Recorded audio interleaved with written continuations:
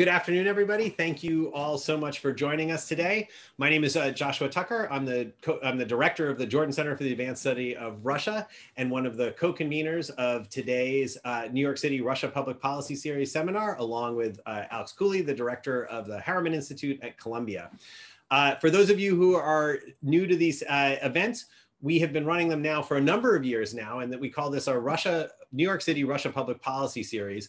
And what we try to do in these events is we try to deal with big picture questions and big topics in the study involving Russia's policy, contemporary policy towards Russia, Russian foreign policy, Russian policy within Russia. And we try to bring together people with diversity of opinions from across academia and policymakers as well. It is an incredible pleasure today that we were able to get folks who were involved in both sides of the discussion of the letters that appeared on Politico earlier this year about rethinking and rethinking US-Russian policy. So I just wanted to welcome everybody here. We'll have more events going on this semester in the New York City Russia Public Policy Series. We hope to see many of you there as well, but I'm going to pass it over to Alex so we can get into the meat of the discussion to introduce our panelists today. So Alex. Perfect. Thanks, Josh. And again, welcome everyone. In the interest of time, I'm not going to read the full bios of all the panelists. Rather, I will offer some brief introductions in the order in which they are speaking. The way we've conceived of the panel today is that we have two signers of the original letter. It is time for the US to rethink its policy, and then two from the other side. And I'll just mention the original Politico letter that was published in August was authored by Rose Godmuller, Tom Graham, Fiona Hill, Bob Legvold, John Huntsman, and Tom Pickering. And David Kramer was the author of the response to that. The format for today is that we have asked our panelists to address the following question.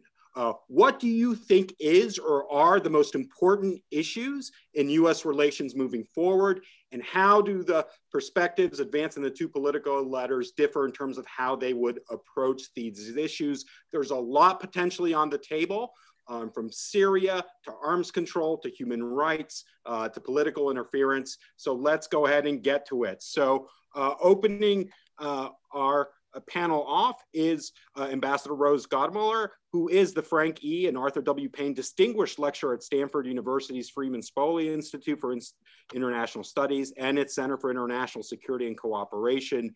Godmuller was the Deputy Secretary General of NATO from 2016-2019, where she helped to drive forward NATO's adaptation to new security challenges in Europe and in the fight against terrorism.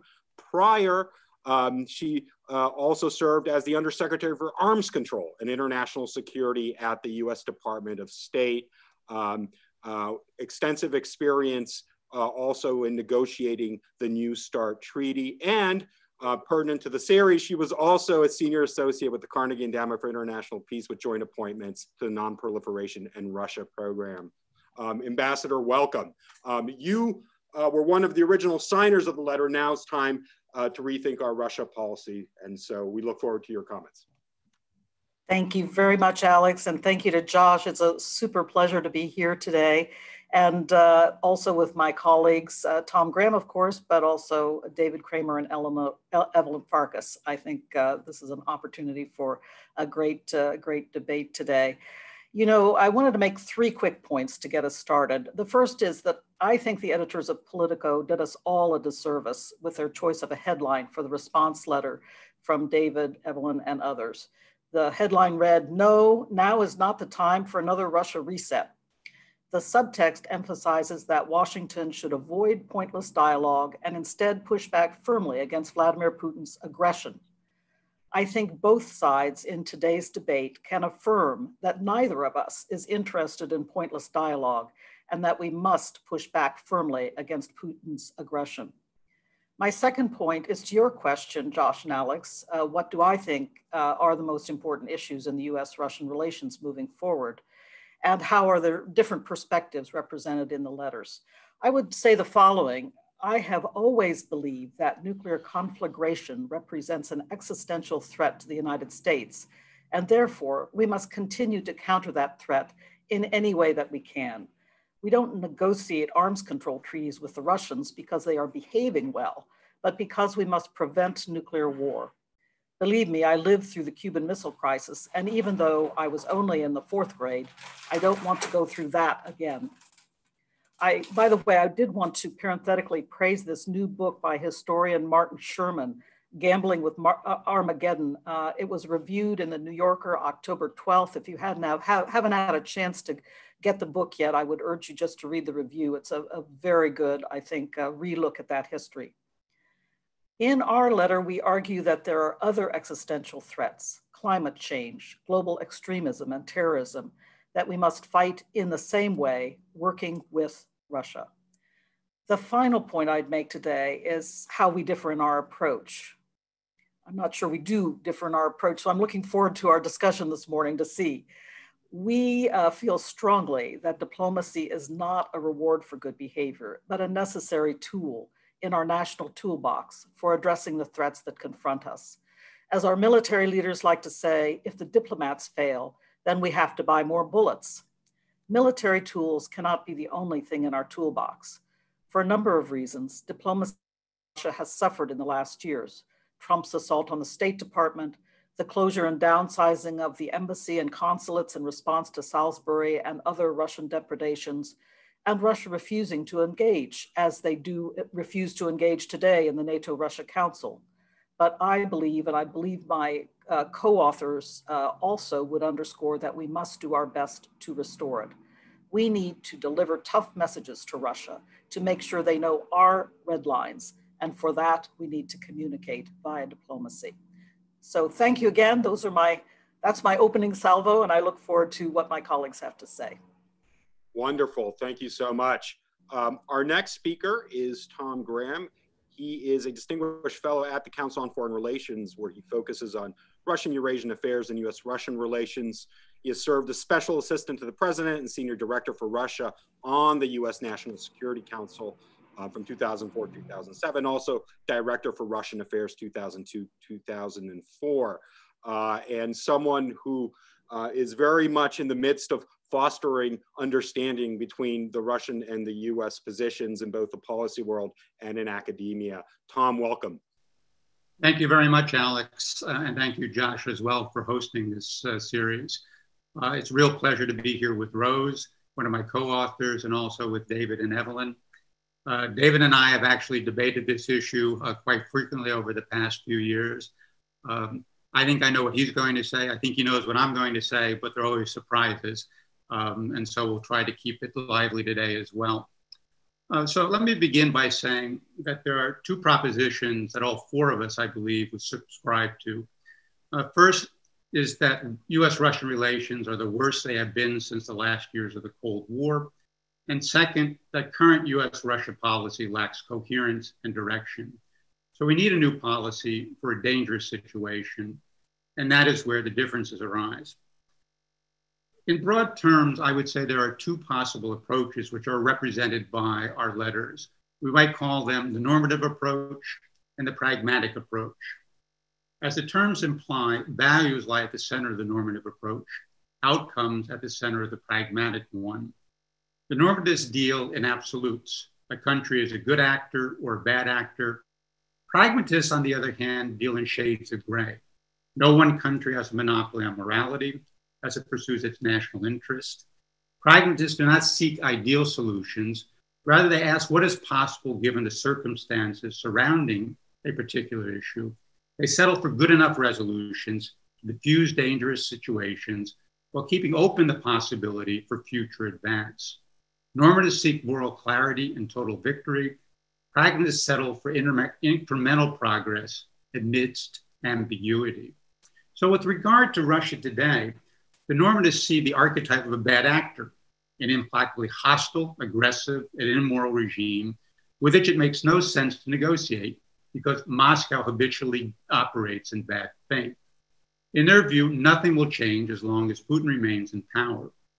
In these circumstances, the normatives call for ever harsher punishment in the belief that Russia will ultimately capitulate to American demands. They downplay Russia's capacity to do us and our allies harm if pressed to the extreme.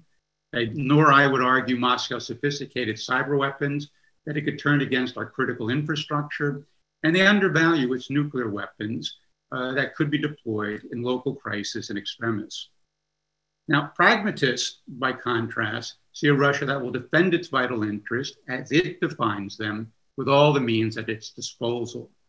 We have no illusions about the character of the Russian regime, but we do believe that the challenge we face is of such urgency that we cannot afford to wait for a better Russia to emerge. Pragmatists think it is possible to conclude beneficial agreements with Putin's Russia as long as adequate verification and monitoring procedures are put in place so that we can withdraw in good time with little damage to our interests should Moscow cheat. Pragmatists finally believe that through a combination of firmness and flexibility, we can diffuse or even change over time Russian conduct that threatens our interests and values. Now, I think we'll find out that normatists and pragmatists can agree on certain policies. Both see value, for example, in rebuilding ties with our allies in Europe and Asia, and in maintaining a credible deterrent posture, especially along the NATO-Russia frontier. Where they differ most dramatically is in their attitude towards sanctions and diplomacy, and this came out, I think, in the two letters. Normatists press sanctions, including congressionally mandated ones, as effective punitive measures. They tend to scorn diplomacy. Pragmatists, by contrast, while not rejecting sanctions, believe they can be effective only when coupled with diplomatic engagement. In particular, they see value in targeted sanctions that can be eased as appropriate in a negotiating process in exchange for Russian steps that advance American goals. Diplomacy for pragmatists, as Rose has already said, is not a reward for good behavior, but a tool for protecting and advancing our interests. It helps us understand better what motivates the other side so that we can craft a more effective policy. And it provides a means to send clear signals to Moscow about our goals, expectations, and red lines. Now, the two policy approaches I have just described have interacted throughout American history to produce a unique American style in foreign policy. Normative rhetoric has inspired many around the globe and advanced democratic practices. I think that's undeniable. Pragmatic action has helped ensure stability and peace. And we were repeatedly accused of hypocrisy when our pragmatic actions appear to belie our normative rhetoric. During the Cold War, it is fair to say pragmatism set the course for American policy towards the Soviet Union behind a veil of ideologically charged moralistic rhetoric. Even Ronald Reagan, perhaps the most normative Cold War president, saw value in negotiations, and his Secretary of State, George Shultz, enthusiastically engaged in problem solving with his Soviet counterparts. In the post-Soviet period, initial pragmatism by each administration was ultimately overwhelmed by normative goals. And that, I think, has been the story up until Trump's administration, which is neither normative nor pragmatic in its approach, and something of a unique phenomenon in American history. Now, to be sure, Russian contact has been a major driver of the deterioration in relations, and Putin has relentlessly challenged American interests. I think there's no disagreement among us on that. I would simply argue that we have exacerbated the situation by transforming what under any circumstances would have been a tough competition between opposing sets of national interest into a struggle that is in many ways between good and evil. And that has precluded us from finding a better and safer place to advance both our interests and our values as we move forward.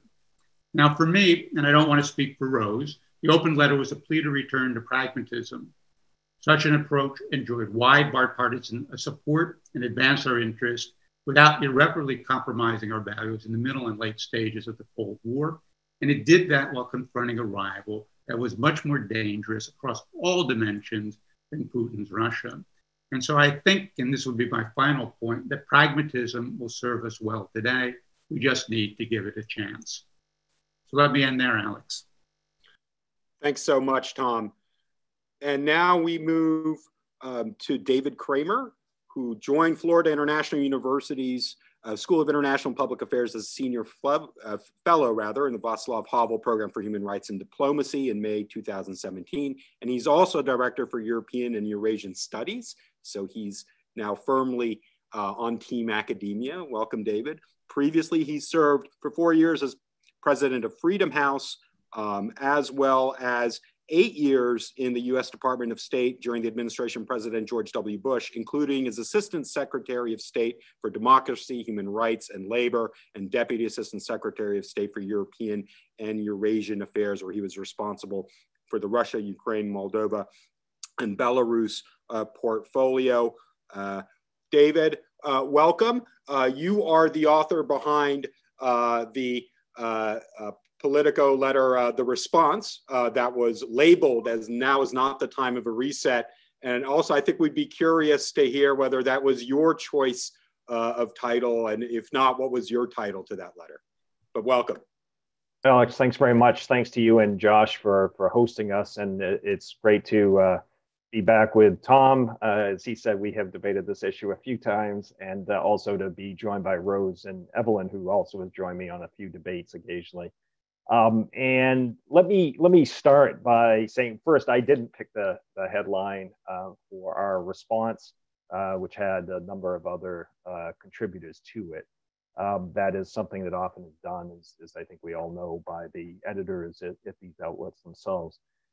I want to pick up on the part of the open letter that says we must deal with Russia as it is, not as we wish it to be, fully utilizing our strengths, but open to diplomacy. And here I would say that there, I hope, is agreement between the so-called pragmatists and the normative camp. But I would argue that it actually is not gray. It's pretty black and white. And let me quickly run down through the list. The Putin regime is a regime that came to power under a terrible cloud in 1999, the 4 bombings that killed nearly 300 people. It's a regime that invades its neighbors. It's propping up Alexander Lukashenko in Belarus. It props up the murderous Assad regime in Syria and commits war crimes and crimes against humanity against Syrian civilians there. It's supporting the Maduro regime in Venezuela.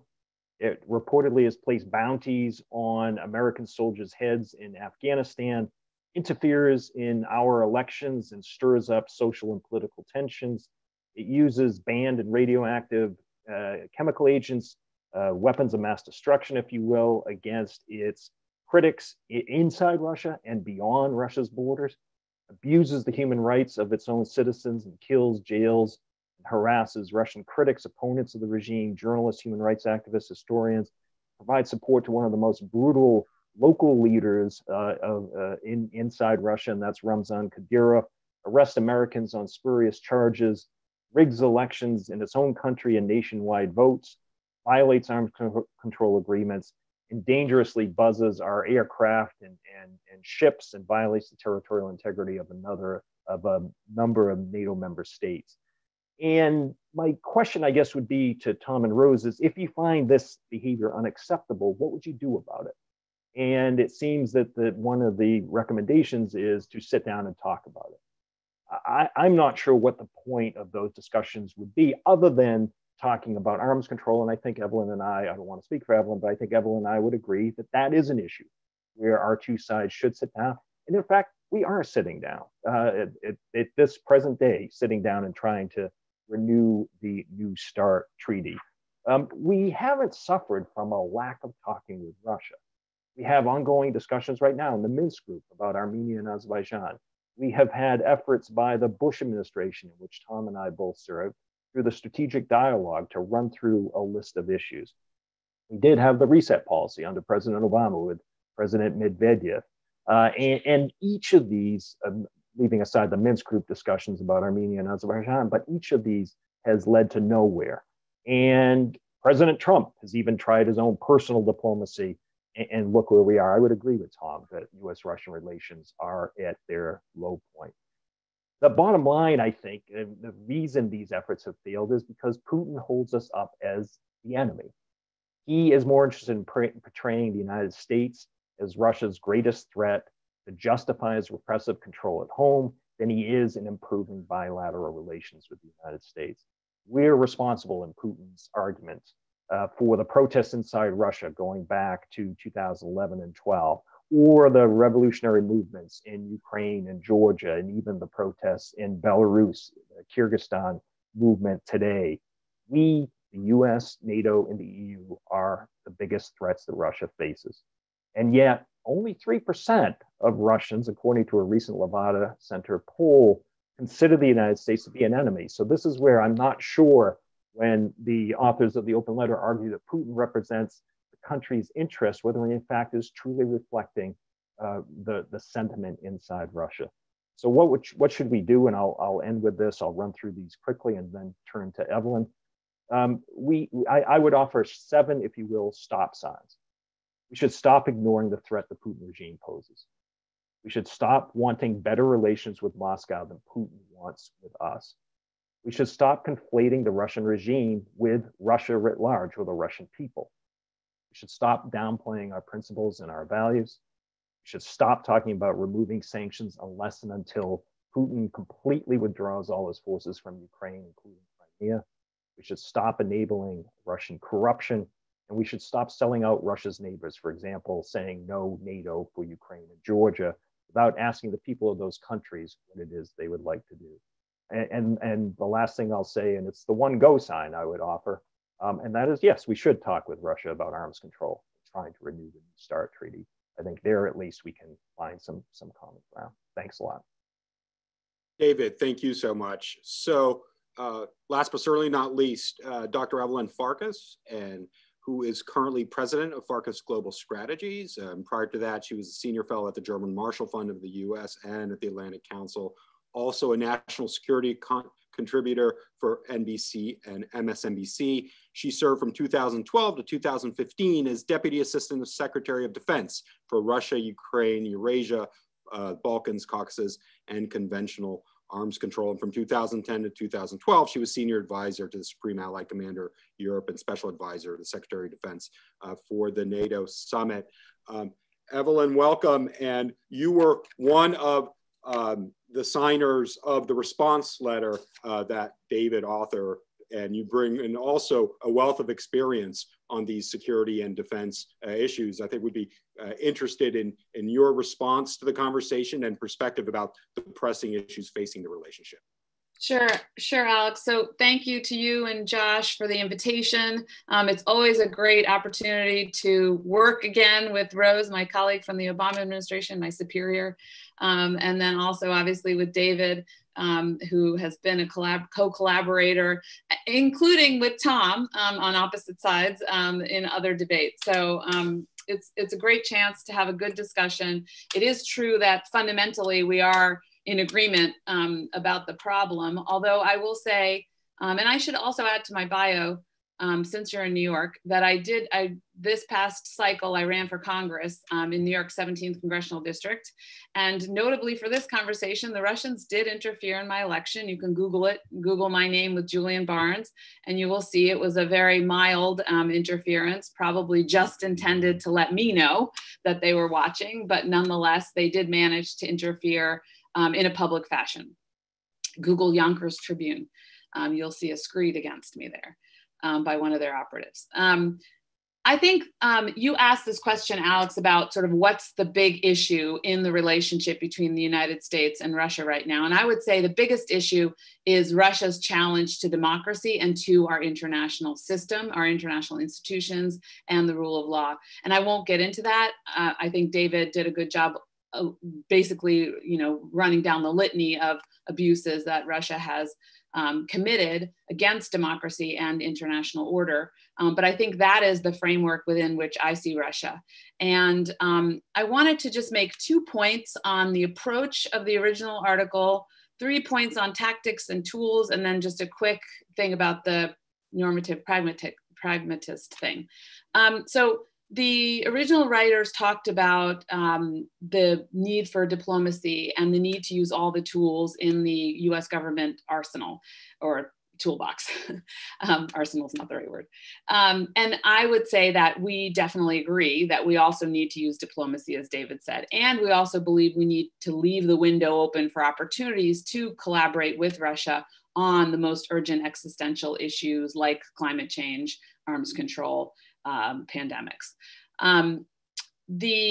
I think where we differ slightly is, at least in the article they wrote, they prioritized they talked about the broader international risks created by the Russia challenge, whereas, and they called it a challenge, whereas I think David and I would agree that it's more of a threat that Russia poses, and it's an immediate one.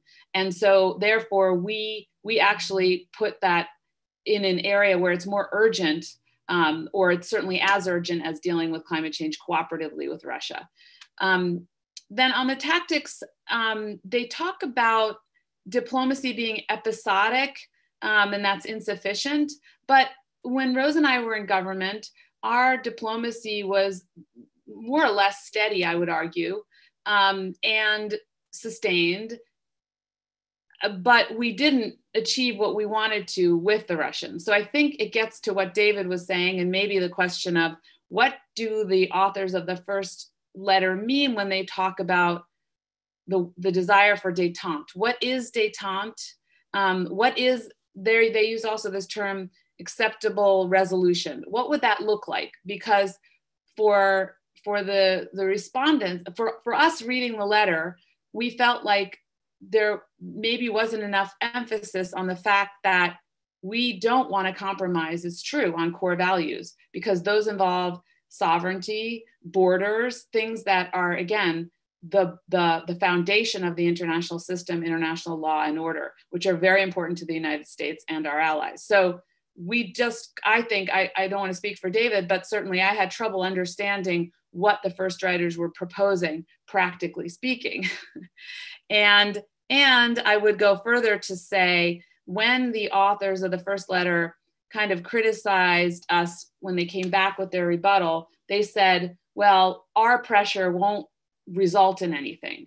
Whereas I think what we were trying to say is the pressure that we believe in, that is to say the Kramer group, if I can call us that, we were calling for a sustained pressure on Russia, economic, military, although through deterrence, political, in order to make a fruitful dialogue more likely. So our view is that you need both. And I guess that gets me to my response to this distinction that Tom put out of normative versus pragmatic. He said it himself when he said even Reagan who was a normative guy, was pragmatic. I don't think you can separate the two. It's impossible. I think your norms guide you to your objectives and you work as a pragmatist to achieve them. Do you compromise? Not on your values. Do you compromise along the way in order to get what you want ultimately? Sure. So I think, and all of us have been in government, we know what that means really intuitively in our gut. So I think to draw that distinction, it's an artificial kind of academic distinction. You need to balance risks all the time. We know that we're all doing it every day ourselves now. And so I think it's really a question of how do we use all of the tools that we have in our United States toolbox effectively in order to create the likelihood that maybe Russia will be more cooperative, or just to see us through with minimal risk until we get to that point. So I'll leave it at that, and I hope that was helpful. Thanks so much to all of you. Before we get to the questions, I wanted to give Rose and Tom a chance to respond to these points made by David and Evelyn, also regarding some clarifications about the sitting and discussing with the Russians and so the wisdom and potential outcomes of something, that kind of engagement. So Rose and Tom, would you like some brief responses? And then we can move on to some Q&A. Well, I'll just make a couple quick comments. First, I'm delighted that our two interlocutors on the other side of the debate also are keen proponents of diplomacy. And David, I have to say there is nothing about your stop signs that I can take any issue with. I agree with everything you have to say there. So I hope that no one listening to this debate will mistake our interest in further and richer discussion with the Russians as being a a sign of somehow not living up to our values, for example, or not supporting our values. So I would say, and I'm going to reflect on my experience at NATO for just a moment. I was responsible for convening the NATO-Russia Council, for getting the Russians to come to the table, and it was a constant struggle. But we did use that venue, and the venue per se, which was a formal venue, the North Atlantic Council with all the ambassadors around the table, to deliver tough messages to Russia on as regular a basis as we could at a maximum of about 3 occasions a year, but always with Ukraine front and center as top priority in our discussions, and also talking about Georgia and indeed the Bucharest summit priorities set for NATO membership, which include Ukraine and Georgia, and there was never any question of that raised. I wanted to talk about the process though, and here's where I think things have fallen off in recent years, the process of diplomacy. There are, of course, high-level summits. There are discussions going on. I'm very glad that Special Envoy Marshall Billingsley has been talking to Deputy Foreign Minister Rybkov, but it's in the interstices, it's in the constant day-to-day interaction that you get the tough messages across. And I felt that I was able at NATO to deliver some very strong messages to the Russian side about their misbehavior in Baltic airspace, and to talk to them about the way they were flying their aircraft there. Now, did I get great results? Did they stop? No, but at least I was a voice, and I hope a strong voice, along with a number of other voices coming at them, to say that they needed to cut it out in the Baltic. And that's the kind of pressure I think we need to keep up. And that's, I think that nuance of, you know, the formal diplomacy, yes, going in and doing the démarches and so forth. What I'm talking about is the day-to-day slog to get the red lines carefully picked out, to get the tough messages across, and to constantly be telling them that they need to cut it out. Great. Tom?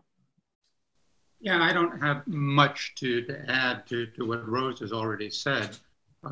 You know, I agree that there's very little that we would disagree with in David's description of Russia or the challenges that we face. This is something that's constant. I think it's been a long-standing problem that we've had in our relations with Russia, and it's not merely a manifestation of current difficulties. The point I would make on diplomacy, and here I may disagree a little bit with Rose as well with David and Evelyn. You know, I think if you're going to have an impact on the Russians, you have to have a sustained dialogue at the highest levels, where you bring together all the various issues that are on the agenda in U.S.-Russian relations, that you're not likely to get results or make any progress in changing Russian behavior if you talk to them episodically about specific issues in isolation from one another. So what has been missing, I think, over the past 3 years is that top-level conversation. Yes, we've talked about Ukraine. Yes, we've talked about Iran. We've talked about Afghanistan. We've talked about a number of other issues. But we've never had a sustained dialogue where an authoritative figure on the American side talks to a responsible figure on the Russian side about that full range of relations. John Bolton tried to do that. He didn't survive long enough to have another round of that. But I think that's an important element so that the Russians hear what our concerns are, how they're related to one another, and what the expectations are on our side along this range of issues that would lead to an improved relationship between our two countries. I think that's what has been missing. Final point I would make is that we're not talking about a reset. We're not talking about détente either. We're simply talking about managing what is a very dangerous relationship in a responsible fashion so that we avoid the escalation to a conflict that neither side wants at this point. And we're talking about conducting the relationship in a way that leaves open the possibility for cooperation on a range of issues. Now, we've talked about possible cooperation, or at least working together, certainly in the nuclear realm, perhaps climate change. But I think much of the cooperation that I envision in this relationship is really cooperation about how we're going to manage a competitive relationship better. So this is not a dialogue in order to become partners It's a dialogue between competitors trying to come to some sort of agreement on how to conduct a competitive relationship in ways that does not become overly dangerous to either side. Tom, thanks very much. And I just want to give David and Evelyn the chance for a brief reply to your responses, and especially your proposal, Tom, about the logic and merit of having ongoing multi-issue engagement and dialogue as a way of managing even a competitive relationship. So David and Evelyn, be interested in your reactions to Tom and Rose's responses, and then we'll open it up for Qs. So my main response will be brief. We have ambassadors in both countries. The Russian embassy is full of spies. Their main mission is to try to recruit people to spy on what we're doing. I don't view the Russian embassy's role as actually trying to facilitate constructive dialogue. I think our embassy does try to facilitate constructive dialogue, but it's also busy chasing after problems, including trying to visit American citizens who have been unfairly detained and are sent off to far off places where they are imprisoned. I don't really see where there is a lack of dialogue. Russians, as all of us know, love to sit down and talk about these things. They never like to reach results, because when results come, then the process ends. So I'm not sure what good it will do to sit down and talk with them and tell them, stop interfering in our elections. And they say, we're not interfering in our elections. We say to them, get out of Ukraine. They say, we're not in Ukraine. Stop engaging in war crimes in Syria. We're not doing that. I fear that the problem is not lack of dialogue. It's not lack of talking to each other. It's that we just have to agree to disagree. It reminds me, and I'm going to screw this title up. I should have looked it up before, but it reminds me of the title of the movie, either he or she is just not that into you. And they're just not that into us. It was a book first. A book, all right. And they're just not that into working out problems with us. Thanks. Well, I think, look, I just had two thoughts. One was, Tom talks about sustained dialogue at the highest levels, but that means sustained dialogue involving our president and secretary of state. I mean, they don't have time to conduct sustained dialogue, especially if it's going to be fruitless. So I'm just not sure how pragmatic that proposal is. And I don't know how those two people necessarily make the outcome that much different from the Russian perspective. The Russians, yes, they might be more favorably inclined because they like the attention and the respect that it shows. And it is important to show the Russians sufficient respect to leave that door open for, some kind of deals with them in the future. That is important. But I don't think that sustained dialogue is worth it at the president and secretary of state level, given the fact that we are so at loggerheads with the Russians right now on core issues. And that gets to the second point I had, which was, again, Tom said he wants to cooperate on how to manage the relationship. But again, how can you cooperate? What is this détente or this arrangement when our objectives are so at odds? We already have the compromise on the ground, which is frozen conflicts, more or less, although they're not frozen, in Ukraine, in Moldova, in Azerbaijan. Again, I'm not frozen, but that's, I guess, the compromise. We've let the Russians exert influence and, do it counter to international law and order. So I still think that while I understand where Rose and Tom are coming from, it's still based on what David and I also wish for, but I don't see practically what they're proposing. Okay, great. So let's start moving into the Q&A portion. We have a healthy number of questions, but keep posing them. Josh, we'll go to you for the first couple of questions. Great, thanks, Alex. And I want to thank all of our panelists for getting this conversation off going in a super interesting discussion so far, and also in the spirit of mutual respect is really nice to see in a debate in the United States right now. And I will also note, as someone who also studies political polarization in the US, just how interesting it is that we've managed to convene a debate here where we have someone from a Democratic and a Republican administration on both sides of the debate here. So I think there's something hopeful for America in this discussion that's going on here today. My question for you, I want to sort of push. There's lots of threads that have been raised that will get picked up by the Q&A that we have for our audience, but I want to sort of push you in a slightly different direction here, which is to say, at this point in time, right, you guys have all been at this for many, many years with this group, with dealing with Russia in the post-communist era. How much of Russia, when we think of it from the point of view of US foreign policy, is Putin, right? So how much does any approach to US-Russian relations depend on Putin?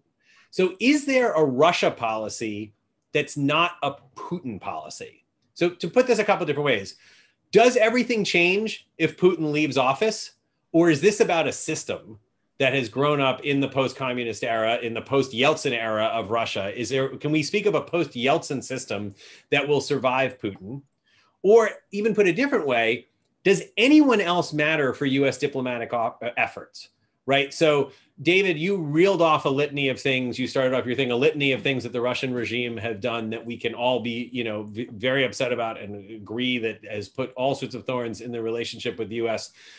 With US-Russian relations. But as people who study domestic politics, we often think about like different components of the state, right? And there's, one of the biggest, most interesting things as someone who's worked on Russian domestic politics is this tension between Russia as a unitary actor, as we like to sort of talk about Russia in foreign policy, and then people who study the intricacies of what's going on in domestic politics. And so is this a case, are there factions within the Russian state that actually matter at this point? Are there diplomatic outreaches that can be about empowering different actors within the Russian state, talking to different actors, having conversations with different people who have different perspectives? Surely there is disagreement among the people after Putin and what should be doing.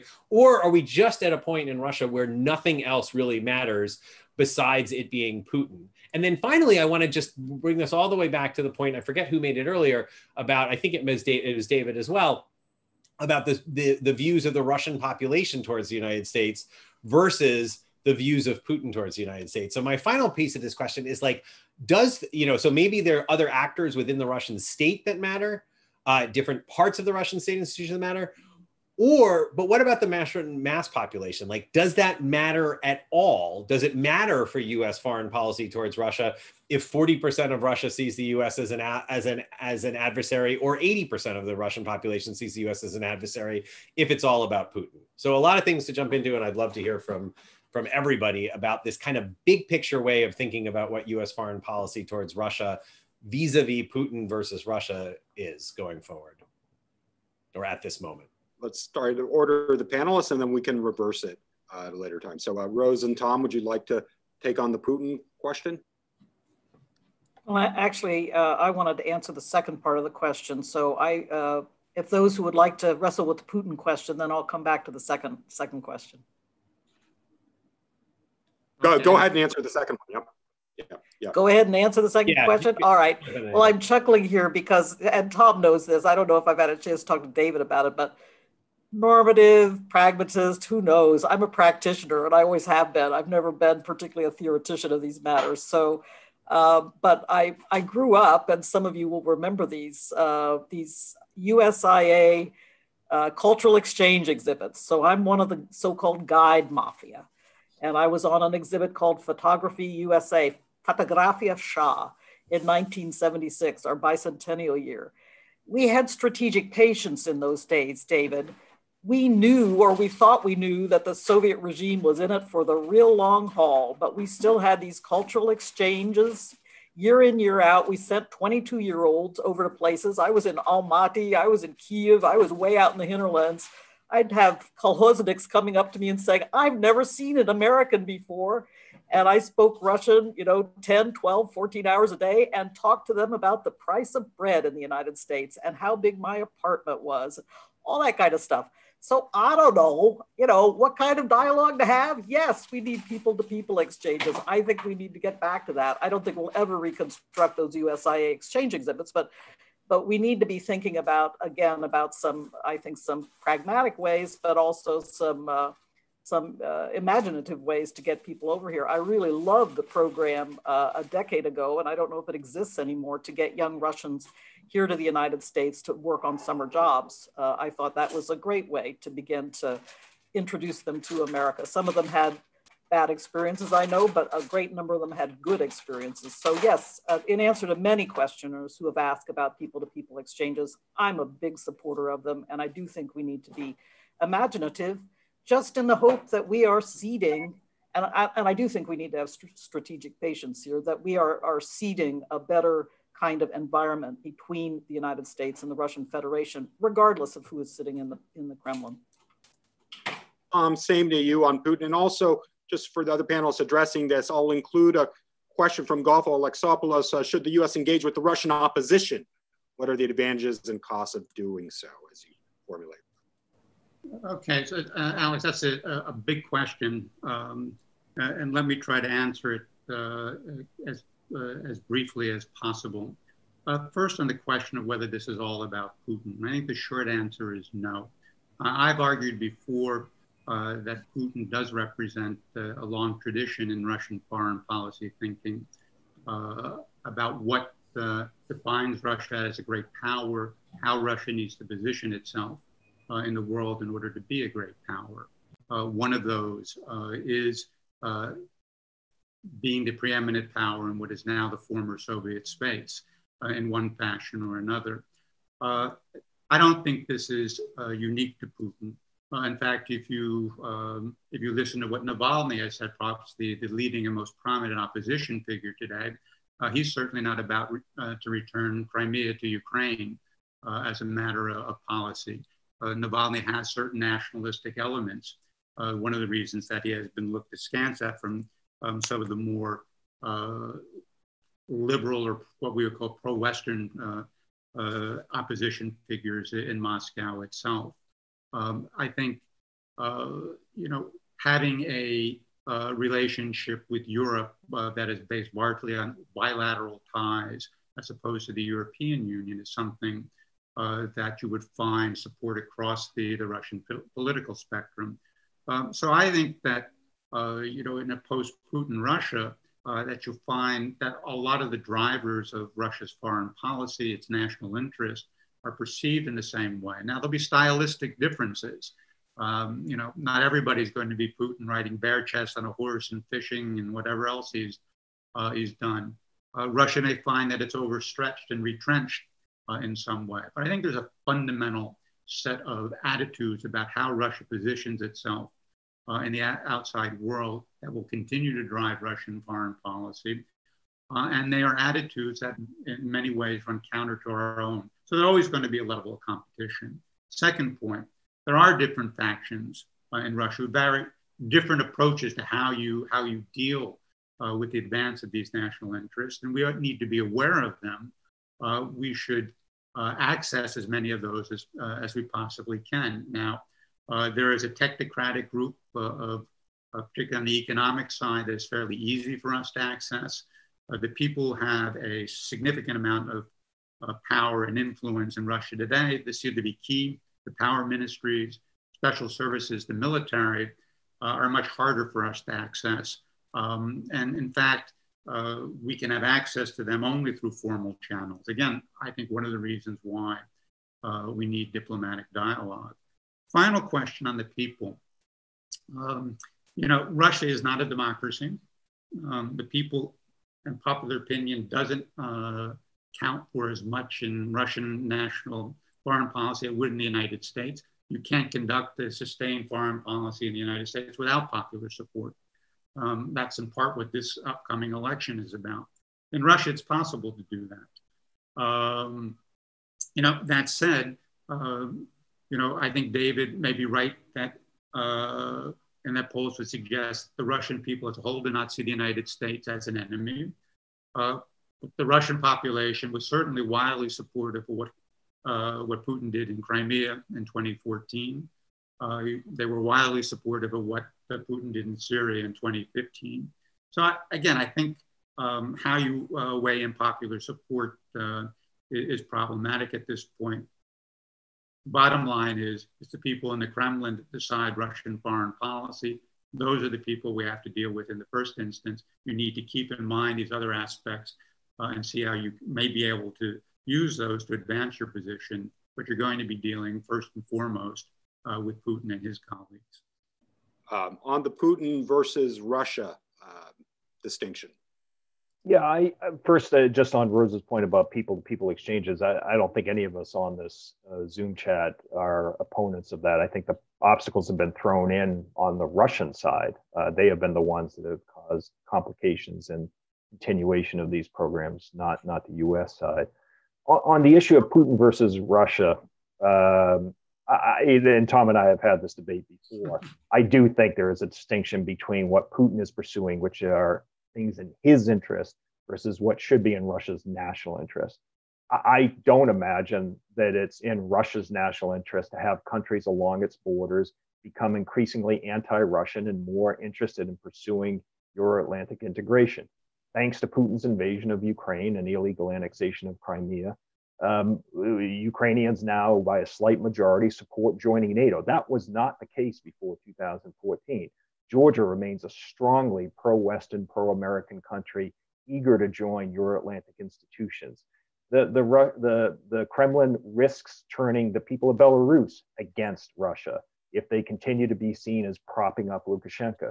These are issues that are of interest to Putin because he doesn't like to see regime change driven by popular movements. He doesn't like to see like-minded leaders fall from power, hence his intervention in Syria, which I think the Russian population is slowly getting tired of, and body bags coming home. I think the same, by the way, might happen in Libya, where there seems to have been a privatization of Russian policy in Libya to allow the Wagner group with Prigozhin to do that. And so we increasingly see a corrupting and a personalization of Russian foreign policy that is driven by what Putin thinks is in his best interest, even if it doesn't square with what's in Russia's national interest. Just to add to that, I mean, I think obviously the structure of the Russian government and the way it operates and the people both matter. But in this case, we have Putin and his cronies who want to maintain an autocratic, kleptocratic system. And so as long as we have Putin or someone of his ilk in power, this is unfortunately, for the moment at least, the foreign policy that we can expect, although we can continue to have dialogue with them to wait for the moment when it could potentially change. Having said that, you know, if we look at the opposition, there are people there who would like to have a less confrontational approach to the world and to have true national interests of Russia at hand, first and foremost economics. So they want to tear down that kleptocracy, but they also want greater democracy. I had the opportunity actually to be on a podcast with Vladimir Milov, who's an economic advisor to Alexei Navalny. And this was literally the week before last, I think. I don't know, all the weeks get smushed together these days. And you can find it on the Institute for Current World Affairs, so icwa.org, or you put in Milov and Farkas and you'll find it. And in that podcast, Vladimir said something, and I want to just mention it because I've seen sanctions get raised in some of the questions. He said he wants us to continue to sanction Russia, to continue to have a firm line against Russia. And he's so grateful to, and he and the opposition members are grateful to Angela Merkel, the German chancellor, for speaking out firmly and very clearly saying that it was the Kremlin that poisoned Alexei Navalny and calling for them to explain themselves. So I think the opposition does want us to continue to be firm. I think I'll just stop there. Okay, great. Thank you. Thanks so much, Evelyn and David. Thanks all for your answer to the question. We're going to start asking some questions from the audience. And given that we have about a half an hour left, I think we're going to slightly change the format here. And we're going to pose questions to each of you individually that have come in from audience members. It's kind of our guess who to pose them to. So if you really want to jump in on something somebody else says, feel free to do that. So David, I want to pose to you, Carol, a question from Carol Savitz, who is asking, how much do you think the difference between the two groups is based on differing assessments of the strength of Putin's regime? So how much of it is just from seeing the Putin regime is sort of fundamentally less strong than maybe it gets credit for in the global environment, or conversely, from thinking it's actually a stronger regime, and Putin is serious about kind of continuing this quest for great power status and has the ability to go about doing it. So how much is the difference based on a conceptualization of the relative strength of the Putin regime vis-a-vis its own population? Thanks, Josh, and thanks to Carol for the question. A former professor of mine, she probably doesn't want to be reminded of that, but she was my professor too when I was in undergrad. There you go. So she obviously did something right, at least in your case. I don't know, that jury's still out with me. Look, I think that, Tom was saying that it's not all about Putin. I wish I could agree with that. I think Putin is the decider in chief, if you will, and not that he offers explicit orders on things to do, but he creates an environment. So, for example, with the shooting and brutal murder of Boris Nemtsov in 2015, or the poisoning of Alexei Navalny earlier this year, I could imagine that Putin didn't give explicit orders, but Putin has created and now enabled an environment in which people who work with him or for him believe that these kinds of actions will ingratiate themselves to Putin. It creates an incredibly dangerous environment. Putin could put a stop to that. He could investigate those responsible for these kinds of things. He chooses not to do so because the threat of those investigations may lead back to him. So I think there is a lot to be said, that a lot of the litany that I ran through at the beginning is because of decisions Putin has made, maybe not based on the best information, because I imagine people in the intelligence services and in the Kremlin don't like to present him with thinking that runs counter to his own thinking. Sounds a little familiar here. And so I do think that Putin bears responsibility for most, if not all, of the bad things that happen, even if he is not explicitly given orders to do so. Okay, thanks, David. Evelyn, turning to you, we got a question from Christopher Leisure, I hope I'm pronouncing that correctly. Should Biden win the election, how do you think this would influence relations with Russia over the next 4 years? So we were going to get to this point eventually, obviously, in this discussion. I'll throw it first to Evelyn, anyone else who wants to chime in on this as well. But like, how much is everything that the snapshot you got, these two sides have given us in the summer of 2020, how much is that hinging on what happens in the current election? Yeah, so I mean, obviously I can't speak for the vice president. I don't speak for him. I did work with him, including closely with him and staff him even on meetings with people like Foreign Minister Lavrov. But, and I'm sure Rose has as well. But what I can say is that we will have a clear policy, because the four of us agree that right now we do not have a clear, concerted policy. We have a policy that's pretty much the Obama era policy up to the cabinet level, although there's some wavering there as well. And then definitely at the presidential level, a contradiction of that policy. So now in the tension, the overall policy has more or less held, although there's been a price in lives. And, when I look at the Middle East, for example, when I look at attempted assassinations, and certainly in opportunity, in cost. But ultimately, if we have a Biden administration, there will be a clear policy. I believe it will resemble something more like what I guess I would support, which is being firm, calling the Russians out for all of their infractions and their continued breaking of international law, but holding dialogue, as we always have with the Russians, on arms control and other issues, maintaining the door open to cooperation, as we did during the Obama administration. So it would be more akin to the Obama administration, but less willing to, how should I say it? Less willing to be blunt, because I think where Joe Biden is different is he is willing to just call a spade a spade.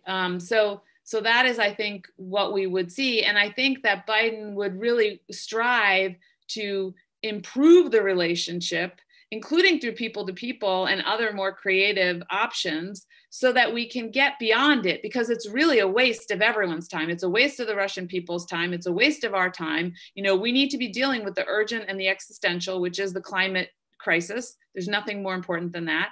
And then we also have this issue with China, you know, asserting itself in the Asia Pacific and elsewhere. And we need to, ideally, we need to work together with all of Europe as well as Russia to make sure that the Chinese stay also within the international institutions and the bounds of international law.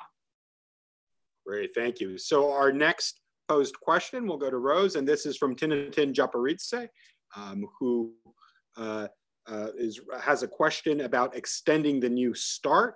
She says, with less than 4 months left until the treaty expires and the US and Russia seemingly not on the same page from recent news reports, what message would you like to relay to allies who are worried about the agreement's fate? In your opinion, is the NST doomed, or are you hopeful that an extension may be reached? Well, we've actually had some fairly vigorous diplomacy over the summer, and I do want to underscore, and for my colleagues, just to underscore that there has been regular high-level contact between Trump and Putin throughout the summer. They've had 8 telephone calls, which seem from media reports to have been focused on trying to find some kind of deal on nuclear arms control. Again, I mentioned earlier, I welcome the role that Marshall Billingsley's been playing with his counterpart, Sergei Rybkov, and I welcome the fact that the presidents have been engaged at this high level. So I just wanted to say we have been engaging at high levels, at least in this area, and I think that that is a good thing. Over the weekend, it became clear that they've reached a stopping point in the negotiations. I'm not sure at this moment that it will be possible now. I was quite optimistic that they could reach a deal which would extend New START for some period of time. Putin agreed to a 1-year extension. The US side was arguing for a 1-year extension plus a freeze on warheads, and also leaving the door open to bringing China to the table in future. But it seems that Putin was willing to give on the 1-year extension, but he was not willing to yet give on the other 2 items. And so the negotiations may now be at a stopping point. But I will say that I feel rather more optimistic than I had before, because before there had been constant, kind of take it or leave it from the Trump administration to the Russian side, and a sense that perhaps a New START would be on the chopping block. But I don't sense that that's quite the same now. It seems to be very much part of the negotiation and a necessary part of the negotiation. So I'm quite hopeful that New START will be extended either by the Trump administration, or should Vice President Biden be elected president. It's already clear from the party platform and from statements of the campaign that they are willing to extend New START. So I think we can get it done. Just for those of you who are not familiar with the technical aspect of the extension, the treaty is written very simply. In order to extend the treaty, you only have to exchange diplomatic notes. It doesn't have to be re-ratified. It doesn't have to go back to the Senate. It's possible to do it very, very simply and quickly. Nevertheless, should Biden enter into office, there will only be 2 weeks for it to be done if President Trump does not himself extend it. So we will have to, I think, pay attention to the matter as a new president enters office. But nevertheless, bottom line is I feel rather more optimistic than I had been in the past. Thanks very much for that. Next, I'd like to go to Tom with Peter Clement's question. Once the US election is over, should the winner set up an interagency group to determine whether to engage Russia more than the US does now? And if so, in which areas? And is there any chance Congress would be receptive to any efforts to re-engage Russia? Examination of US policy, and I would just sort of editorialize on this, not Peter, this is me, especially on the Democratic side, where Russia is viewed as much as a domestic actor as it is a foreign policy challenge. Thanks. Good question, Alex. Let me start by saying, part of the problem we've had in dealing with Russia is that it's become a domestic political issue, and in many ways not a foreign policy issue anymore. I would hope that once we get past the election, that we will be able to devote more attention to Russia as a foreign policy problem. And I think the chances of that happening are greater if there's a clear result on November 3rd or whatever sort of period after that we need to count all the ballots. That said, if Biden were to win, I think it does make sense to send up an interagency. One of the things that has been lacking in this administration, it's not only for Russia. The Biden administration should do what every American president has done over the past 40 or 50 years, with the possible exception of Trump, and that is set up a well-defined interagency process so that you can ensure that policy issues are properly vetted, that you reach some sort of common ground within the administration and how you're going to pursue it. And each element in the government then carries out its part of the policy consistent with what the others are doing, as opposed to what we have now, where individual agencies in many cases pursue their own Russia policy without reference to what others are doing. I think that's important. That's a clear element or a key need in developing coherent Russian policy. As I said, I think the engagement ought to be broad. I think the next administration ought to designate a senior official who's going to manage this relationship.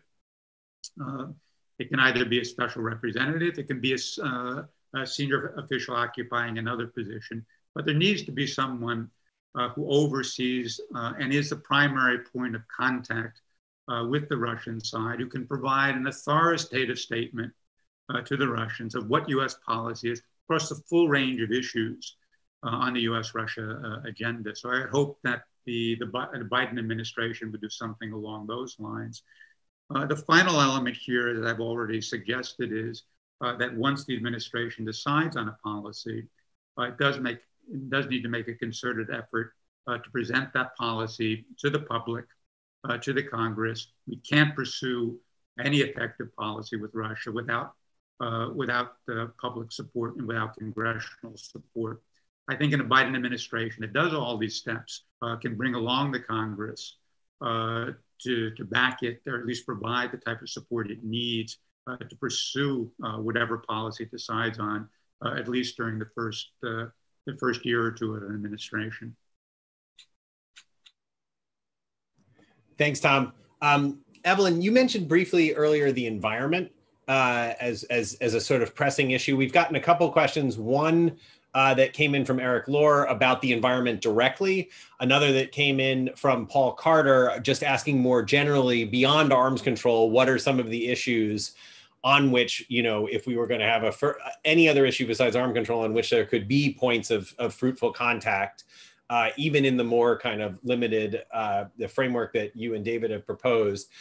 Is the environment on that list? If it's not on that list, if it is on that list, how do you foresee that this might be able to work? If it's not on that list, are there other areas that you can think of that might be next up besides the environment?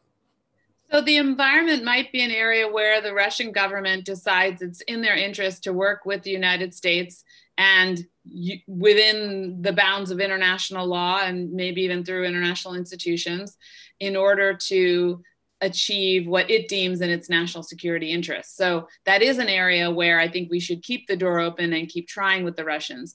We do see that that's an area also where we have consistently treated them as equals and vice versa. I would argue when the forest fires raged in Russia in 2015, we offered assistance and they took it.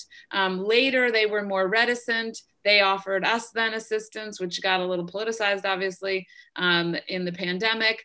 But I think the idea of humanitarian assistance and then science is science. And I do think, regardless of what, very detrimental impact the Russian regime has had on its society, they still have a very strong base of energized scientists. And so I think we should continue to try to work and maybe be more creative and see if we can come up with something new with the Russians. But again, not compromising on other issues. Great, thanks so much, Evelyn. Next question, we got a question from Ted Gerber, who's asked about, so it's sort of following on the people-to-people contact, but thinking about, Rose, as you noted in your comment to in the chat to all of the attendees, that obviously we're in a very different situation where we don't need to, explain that there is bread for sale in the United States at supermarkets when Russians can turn on and watch the Americans on YouTube if they want to, and get all of these different, with the social media era they're in. But we're in this kind of like weird asymmetry here where Russia is clearly trying to, at least, that's a whole other question whether it's effective, use social media in a way to engage, at the very least, engage in swaying opinion within the United States. But social media, of course, it's about networks, it's about connecting people, and it's a way that you can connect people. And you could imagine it as a 21st century equivalent of people-to-people connections. And we have interesting grad students who do interesting projects on trying to get people discussing things cross-culturally online. So I wonder if either of you, Rose or David, could comment on this. And then we've got another question for whichever one doesn't answer this question, on this question of the role of social media, the asymmetry in social media with it essentially being weaponized by the Russians against the United States in the sort of most egregious acts around the 2016 elections. Is there a role for social media as in part of this kind of 21st century person-to-person type contact out there? So we'd be interested in hearing a bit about that. Well, maybe I'll start very quickly, again, reflecting on my NATO experience. I think nobody's perfect at this yet. The Russians have a head start, I think, in terms of weaponizing social media, and they've used it egregiously. But in the NATO context, we had several examples of being able to push back very effectively, and NATO's made it their business to figure out how to do this. For example, in our exercise 2 years ago, Trident Juncture 2018, we used a lot of social media directed at Russia, just with normal NATO soldiers from all over the place. There was one hunky soldier from Norway who was repeatedly, on our Twitter feed and so forth, doing little interviews about and talking to various soldiers about, what this exercise was and what it wasn't. And I think that was an effective way to really push messages into Russia. We've also in NATO used it to push back, for example, this egregious case in Lithuania a couple of years ago when they repeated their effort with the Lisa story in Germany, where they attracted a lot of attention from Russian-speaking new German citizens by saying that a migrant from the Muslim world had raped a Russian, young girl named Lisa in Germany, and it created this huge brouhaha. And then it turned out that it was a fake. A year later, they tried the same in Lithuania, saying that a German soldier had raped a young Lithuanian girl. And immediately the Lithuanian media and the government were very savvy. They said, oh, this has hints of the Lisa affair. Let's look into this. And they dug down deep and they immediately began to push back. And the Lithuanian media really, really joined in that effort. So I think we are not without tools. We just need to be paying more attention. We need to be savvier. I commend the work of the Center of Excellence in Latvia, NATO Center of Excellence, that is doing a lot of this work on Stratcom, really, really trying hard to work these issues. The only thing I'll say on the other question is I really think that we do have some more assets now. I'm finding through these Zoom methodologies and other kinds of video, I'm sure your graduate students are taking advantage of them as well. It's much easier to communicate regularly with Russians, with Russian academics. I liked what Evelyn had to say about the scientist-to-scientist engagement. I hope we can do more of it. But it's facilitated now by more of these remote video conferencing capabilities we have. And I'm sorry, very sorry about the pandemic that's ravaging countries around the world, but there has been this, I think, beneficial side effect. Great. No, I mean, and we're having this event at 12 o'clock. We used to have these events at 5 o'clock. The reason we have them at 12 is because we've noticed at the Jordan Center, we get large numbers of Russians now coming to our academic events. And so we've shifted them all to earlier in the day so that we can have people in Russia attending just as well. So Alex, you want to ask the next one? Yeah, let's go to David. David, we'd also be interested in any thoughts you might have about the social media weaponization question, but also there's a question from Elizabeth Valconier who says, how helpful is the extension of NATO presence in Poland to improving US-Russian relations? And as a proponent of NATO expansion, David, how do you view the Eastern expansion and the role that it's played in US security policy and in US-Russia relations? Thanks, Alex. Yeah, I'll let Evelyn maybe address the social media, since I'm not on social media and she's been the target of it. I may be the target, but I don't know. Although I will just say, as we were on here, I got a headline from the Washington Post: U.S. charges Russian intelligence officers cyber attacks targeting foreign elections, the Olympics, and key American allies.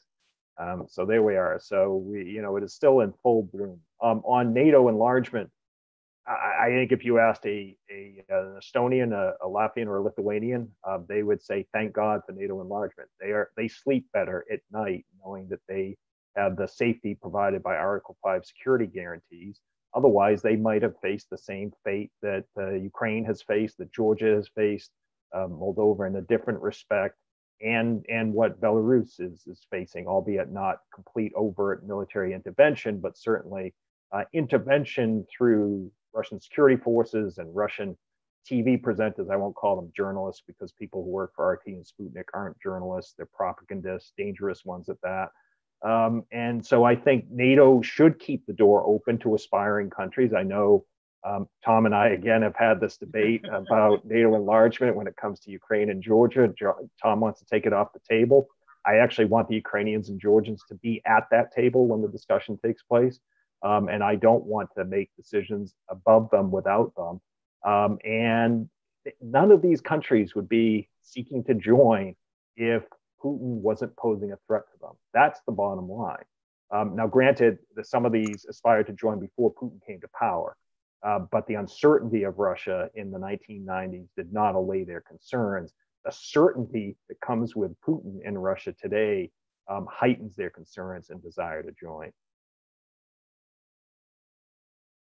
Okay, thanks so much, David. I'm going to now pose a final question to all of the panelists, as we're getting close to 1:30.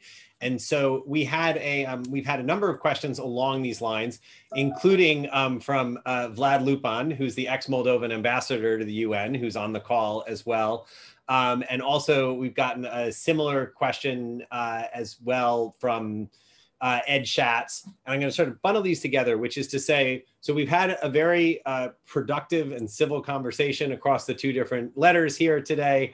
And you want to ruin that now? No, I don't want to ruin that. Oh, all right, okay. The question that we want to ask here is we're getting a number of questions in these. We won't let you.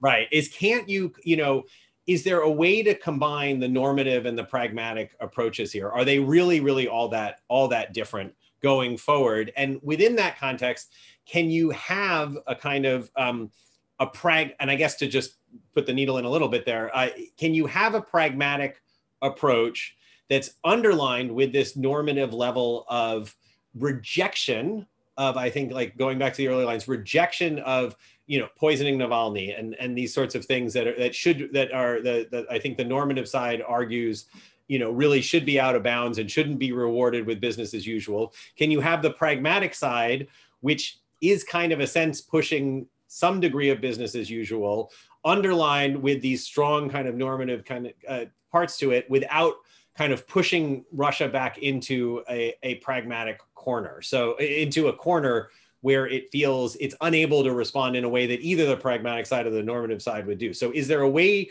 to combine these, or are these really just kind of, we got to go one path or the other? And either it's business as usual without more overt moralizing, or this is an out of bounds actor who is, fundamentally is aimed at threatening our regime survival as well. It's trying to undermine democracy. And this is not someone who gets normal diplomatic treatment. So you each have, 2 minutes at most to square that circle. Tom, why don't we start with you? Thank you very much. I would just make a couple of points here. First, I mean, the issue here really is one of balance. It's not a matter of doing one or the other. You can't pursue a foreign policy that has the support of the American people that doesn't have a normative element to it. That's who we are as Americans. And that has been in our foreign policy since the founding of the Republic, as has the pragmatic element. The question really is how you balance those in current circumstances. I think that our policy now is overbalanced in the direction of the normative and not pragmatic enough. And that risks a further deterioration in the relationship that will redound to our disadvantage on a range of issues, beginning with the nuclear issue, but also on a number of geopolitical issues. On NATO expansion, for example, the issue is not, the pragmatic issue is how far can you push this without getting the Russian response you don't want? And clearly, when we made the issue, open up the issue of Ukraine and Georgia, we pushed it too far. We got the response from the Russians that we could have anticipated, and we had no adequate response to that. That, I think, is a failure in policy.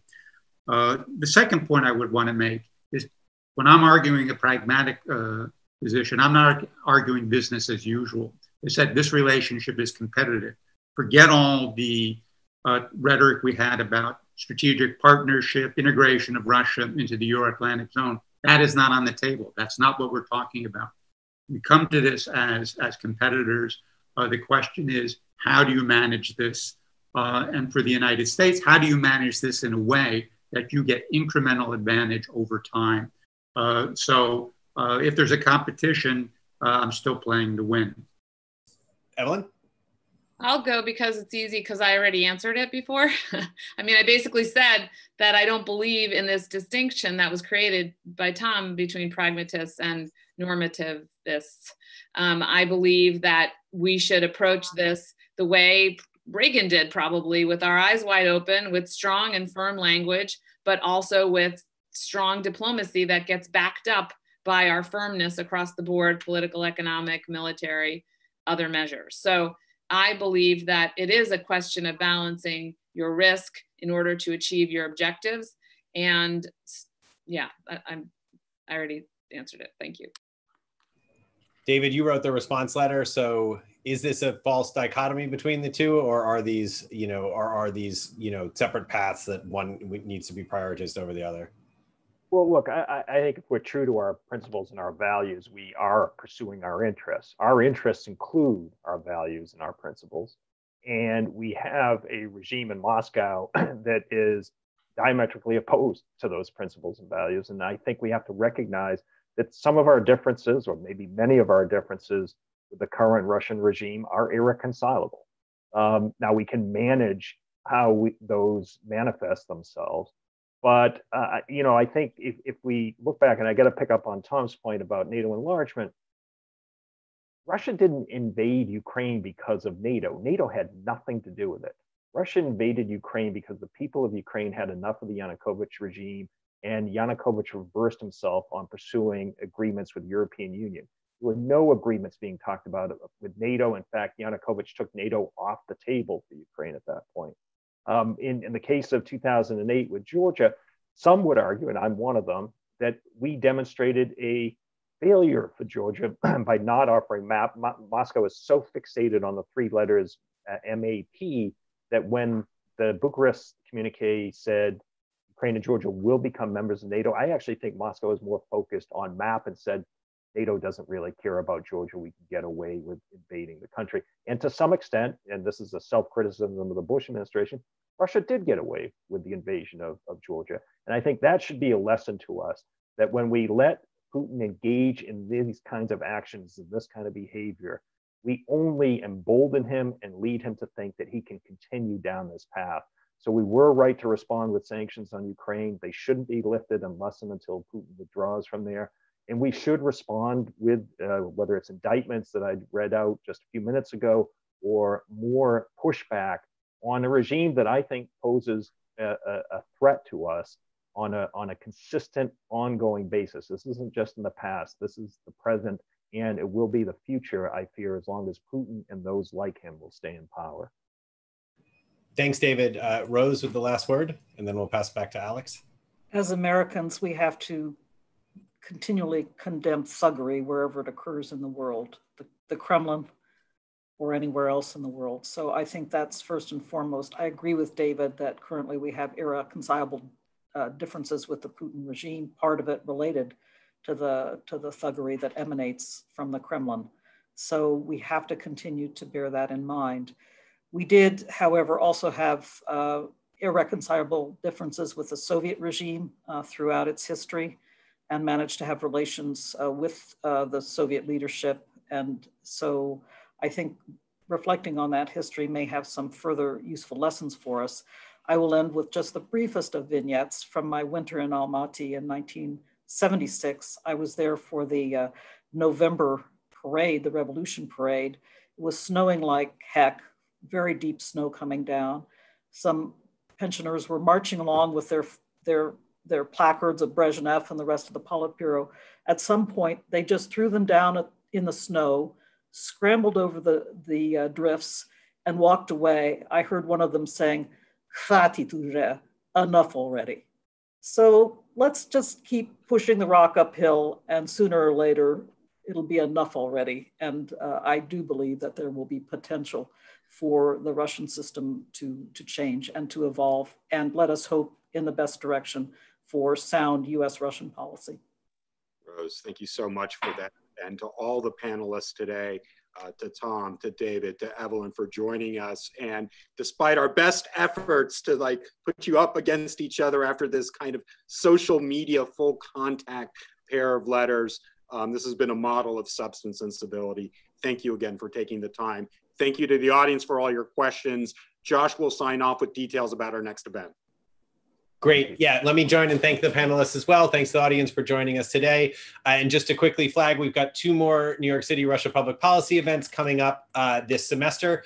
On November 6th, we'll have a what does the election mean for US-Russian relations? We'll be partnering with PONARS, which is run out of George Washington University, to get a variety of different perspectives on that topic on November 6th, and we'll see what we know on November 6th as well.